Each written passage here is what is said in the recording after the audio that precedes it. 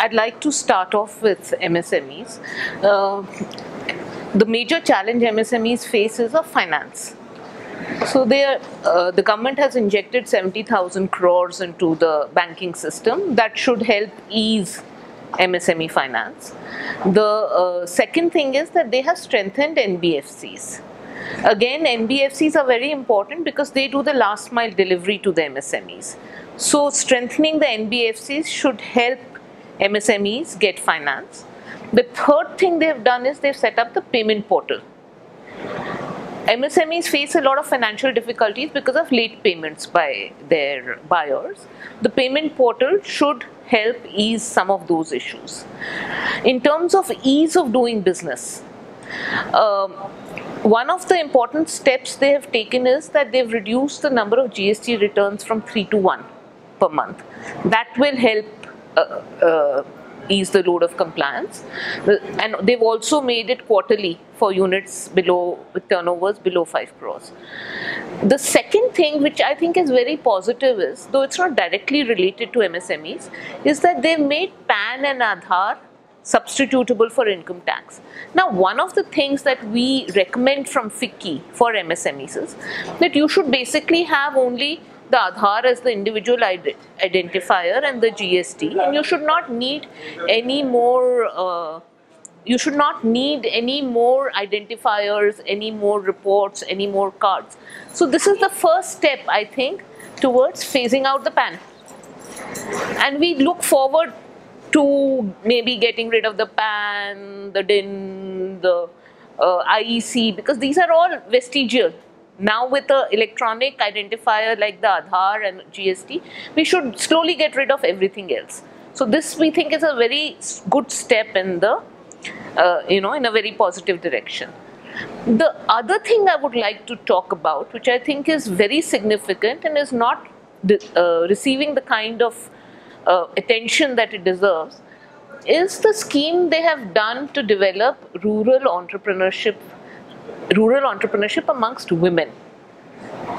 They have given 5,000 rupees per member of an SHG. Now, Bangladesh, you must be all familiar with what Muhammad Yunus did with microcredit in Bangladesh. It essentially transformed the country, because if the women run the business and they earn the money, it is well established that the economy as a whole gets what is called a double dividend. Because women tend to spend on the health and education of their children. Today, if you see Bangladesh, its quality of life indicators are better than India, though its income is less, per capita income is less. That's because women are spending the money. And this was brought about by giving each woman 3,000 rupees loan. Now this government has promised crores of rural women 5,000 rupees of loan.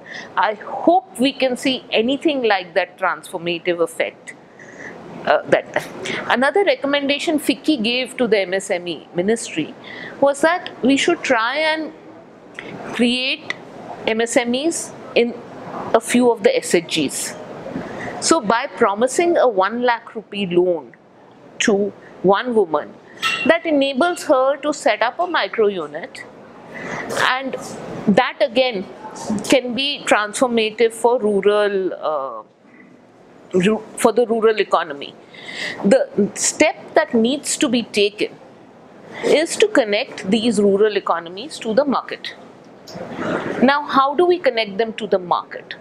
In today's day, it is e-commerce and the digital platforms which will be required to connect these women who can now produce things. Of course, they can sell within their own community, but to connect them to the urban areas and to connect them to the global market, we will need some kind of e-commerce. And I very much welcome the emphasis that the government is putting on crafts, because crafts are our traditional MSMEs. India was one of the largest exporters in the world traditionally, producing these crafts. The advantage of using crafts and creating a world focus on craft and craft-based clusters is that, one, you don't need too much skilling. These people already know what is required.